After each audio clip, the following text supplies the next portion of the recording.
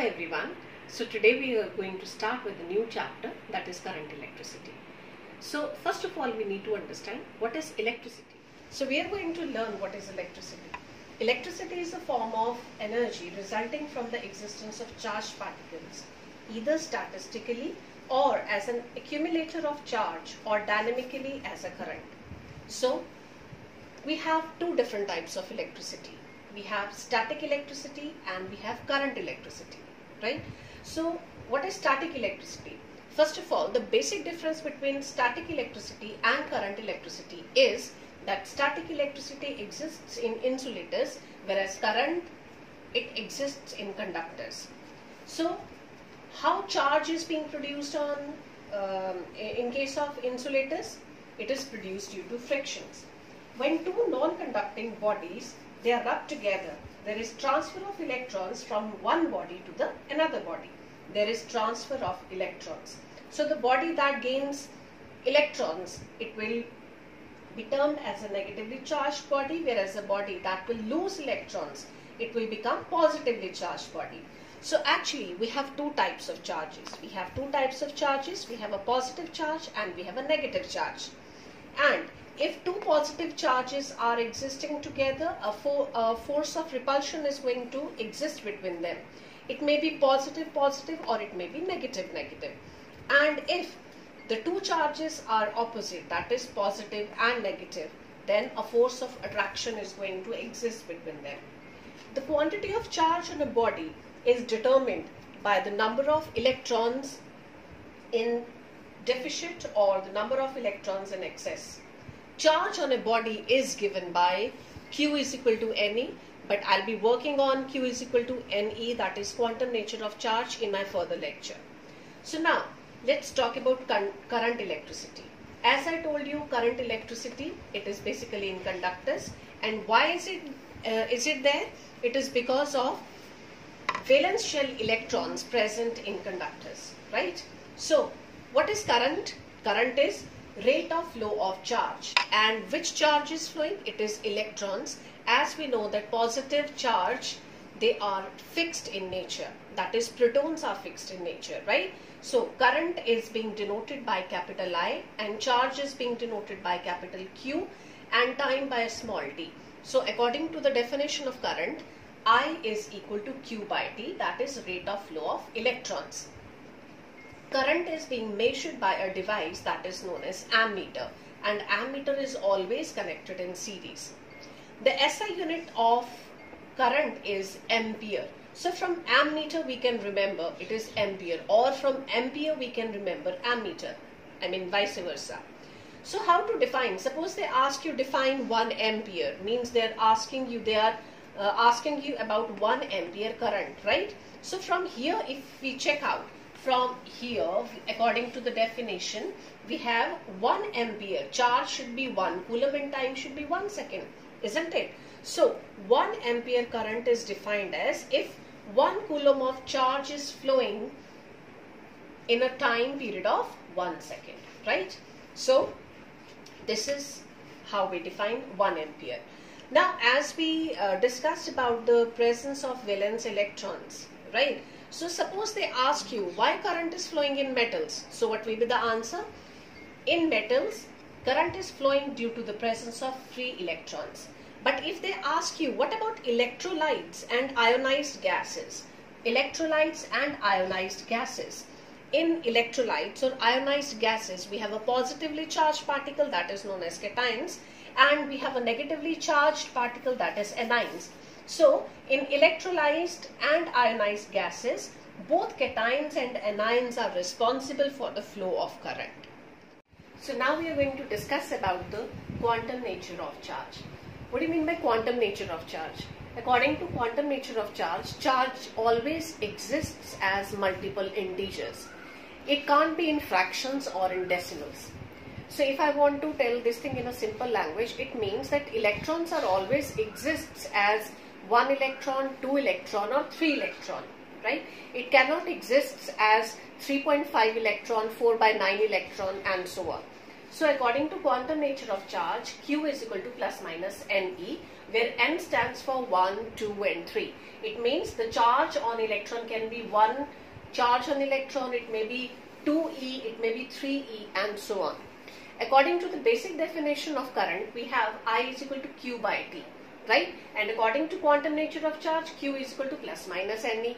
So if I substitute Q here, I'll be getting I is equal to Ne by T, right? So if 1 coulomb of charge is carried by 6.25 into 10 raised to power 18 electrons, it means if 1 ampere current is flowing, so 6.25 into 10 raised to power 18 electrons are passing in that particular cross section in 1 second, right? So next is whether current is a vector or a scalar quantity. We talk about flow of current, like electrons are flowing towards the positive terminal, right? But current is a scalar quantity. Why it's a scalar quantity? Because simply we are talking about the direction of current and the direction of electrons. So if you remember, we have conventional current, right? So we'll be talking about this in the next lecture. The next topic is potential. So what is potential? If we talk about grammatically, potential means how much caliber you have. Or we say, if a particular, we talk about the potential of a person, we say how much work a person is able to do, right? So here also we are going to talk about the work done or the performance of a charge. So what is that? Which charge? So potential. And how come the work done? Suppose we say that we want to move a charge. We want to move a positive charge. Now you may question, how come positive charge can be moved? Because just now a few minutes back we discussed that only negative electrons, the negatively charged particles, they are able to move. So how come positive charge? Actually it's not literal that positive charge is being moved. It is the comparison of the potential. It is the comparison of the potential of electrons, right? So if a charge is there and it has to move through the vicinity of many charges. So in the vicinity we have positive as well as negative charged particles, right? So if same charge is existing, I mean to say same nature of charge, then it is going to face a force of repulsion. And if opposite nature of charge is present in the vicinity, it means it's going to face force of attraction. It means that particular charge has to work done. It has to overcome the force of attraction or the force of repulsion to move from one point to another, right? So if we talk about the potential of a charged body, then if I take a charge at infinity, so the amount of work done or the potential will be termed as the amount of work done in carrying a unit positive charge from infinity to that point. So which point I'm talking about? The point under consideration, right? And the charge, it will be termed as test charge, or you can say the test charge may be defined as the charge under consideration or the charge on which we are experimenting. You can talk in that way, right?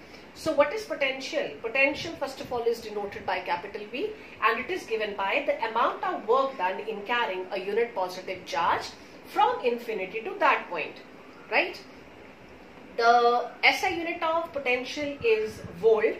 It is volt, right? And 1 volt is defined as, from the formula if you check out, 1V will be equal to 1. The SI unit of work done is joule and that of charge is coulomb, right? So 1 volt is defined as the amount of 1 joule of work done in carrying 1 coulomb of charge from infinity to that point, right? So we have 1 volt is equal to 1 joule per coulomb. So the next topic that we are going to discuss is potential difference. So what is potential difference? So what is potential difference?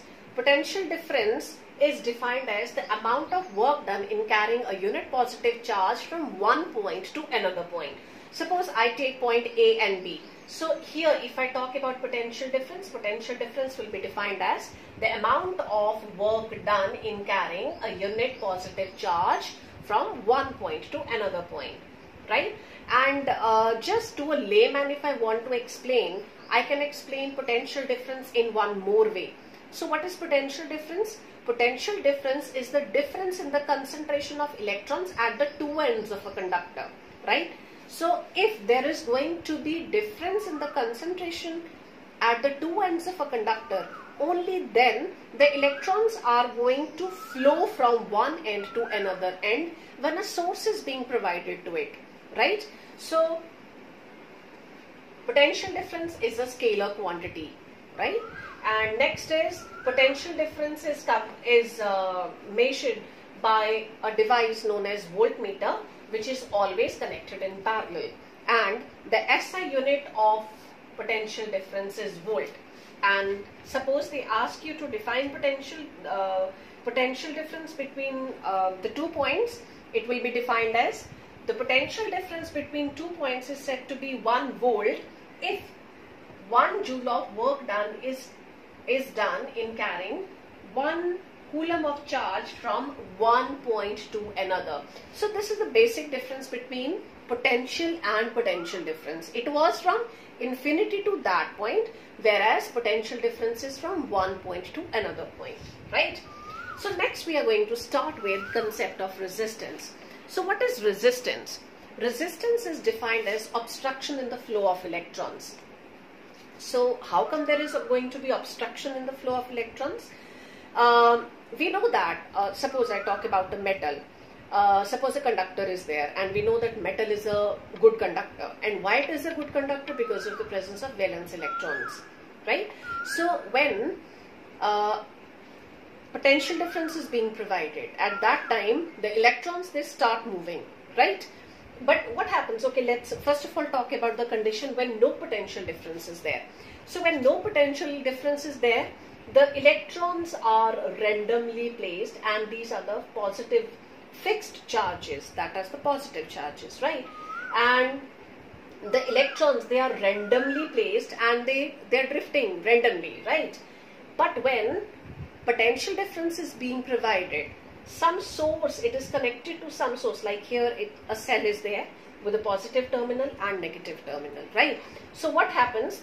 The electrons, they now actually they get their you can say they get their destination, because since they are negatively charged, they have to move towards the positively charged body, right? There is a positive terminal here, so the electrons now will have a tendency. So all the electrons, they are going to move unidirectionally, right? And they are going to move towards the positively charged. And when the electrons, they start drifting, there is going to be flow of current, right? But what happens when there is flow of current? During their flow, what happens? The electrons, they start banging into each other, or they may bang into the fixed positive charge. It's just like your classroom. When you are there in classroom, you all suppose yourself to be electrons and your desks to be positively charged particle, right? So if no potential difference is there, it's only drifting, the electrons are moving here and there. But when a source is being connected, right, all are moving, the electrons are moving, but the thing is, during that movement, they are going to bang into each other and with the fixed positive charge. With the result, they are going to halt for some time. Their movement is going to be restricted for some time, right? And that movement, the restriction of the movement, or you can say the energy wastage, is visible to us in the form of heating of that element, or heating of the wire or it may be heating of the gadget that we are using. You must have observed in your daily life that you are using it may be your mixer and grinder, it may be the motor, like you have a fan, right? So if you are going to use these gadgets for a long time, if you touch the gadgets, after some time you feel it hot. Why is it so? It is simply because the resistance is visible to we people in the form of heating of that element, or the heating of the electric motor, right? So that is the cause of the resistance. So now what are the factors on which the resistance depends? So before discussing the factors of resistance, let me talk about the units of resistance. the units of resistance is ohm denoted by omega. So this is the sign for resistance, the units of resistance. So now we are going to introduce a new terminology, that is conductance. Conductance is opposite of resistance. Resistance means it is blocking something, it is offering obstruction, right? Conductance means it is conducting. So they are just opposite phenomenons, right? So conductance is just reciprocal of resistance, and conductance is denoted by capital G. So here if you check out, capital G is just inversely proportional to resistance. And SI units of conductance is per ohm, because here it will come ohm, right? So it will be per ohm, or we term it as Simon. Simon is denoted by capital S. So now we are going to discuss about factors affecting resistance. The very first factor is material of the conductor. So when I'm talking about material, I'm actually talking about a conductor or an insulator. So when I'm talking about conductor, it means the number of electrons, free valence electrons, are more in number for conduction, right? So when more number of electrons are there to move, it means resistance is going to be less, since they are able to free flowly easily, right? So material of the conductor, conductors offer less resistance, whereas insulators, they offer more resistance. Next is length of conductor. So length of the conductor, suppose I take an example. Suppose you are there in your class, you all are electrons, and your class, I just give this length, that suppose in this length you are going to move, right? So you can well imagine how much time you are going to take to move from one place to another, right? And now consider the second situation where a whole corridor is there. Now suppose you are there in 10A and you have to move till 10E, right? So the whole corridor is there, and the length, I mean to say actually, the length has increased. So you electrons are there. Now 10A students will be there. I mean to say 10A electrons will be there. 10B, 10C, 10D, 10E. All electrons will be there. It means if the length is going to increase, even the number of electrons are also going to increase, isn't it? So that's why the electrons, they are going to bang into each other. More is the length, more number of obstruction or more number of banging into each other is going to happen when electrons are going to move from one place to another, right? So more is going to be the resistance if length is going to be more. If I increase length, the resistance is going to be more. Next is thickness of the conductor. I mean to say the area of the conductor. If I increase the area, right? If there is a thin wire and a thick wire, right? In thick wire, the cross section, the area to move for the electrons is going to be more as compared to the thin wire, right? So if thick wire is there, it means the banging is going to be less in case of thick wire as compared to thin wire, right? So the resistance is going to be less in case of thick wire as compared to thin wire. So resistance is inversely proportional to area. And suppose I am talking about wire. So what formula I can apply in case of area if I am talking about wire? Instead of A, I can write there pi r square. So that is the area of a wire. And the next and last factor that affects resistance is temperature. So more is the temperature, more is going to be the number of collisions among the electrons. Okay, I'll just quote an example, even you people are going to laugh. Suppose you get a tight slap from your parents, right? The temperature rises, isn't it? The temperature rises. You start moving, you start doing your task very in short duration of time. You try to finish your task. You try to work swiftly, isn't it? Right? So why this thing happens? Because you got a slap, there was rise in temperature, or I can say somebody was angry with you, there was rise in temperature of that area, right? So you can say when there is going to be rise in the temperature increases the kinetic energy of the electrons, with the result the kinetic energy of electrons, when it's going to rise, the electrons are going to bang into each other more frequently, fine? So that's why when there is going to be more temperature, there is going to be more resistance, or I can say resistance and temperature are directly proportional to each other. Fine. So if I just combine all these factors, I'll be getting resistance is directly proportional to length but inversely proportional to area. Now you may talk, what about material and temperature? We'll be talking about these factors as well. As such, I'll not be able to include material as a conductor or insulator in the formula. But yes, we will be talking about these factors afterwards. Let's see. So R is directly proportional to length and inversely proportional to area. And to remove the proportionality sign, I have to introduce a constant. And here this constant is known as specific resistance. And the symbol is rho. This is rho. It may appear to you as a P. But P is just like this. P is like this. But this is not P, right? This is rho. And rho here, I have not extended this part. No tail is there. Right? So I have written here, rho is specific resistance or resistivity. So from the formula, rho will become R into A upon L.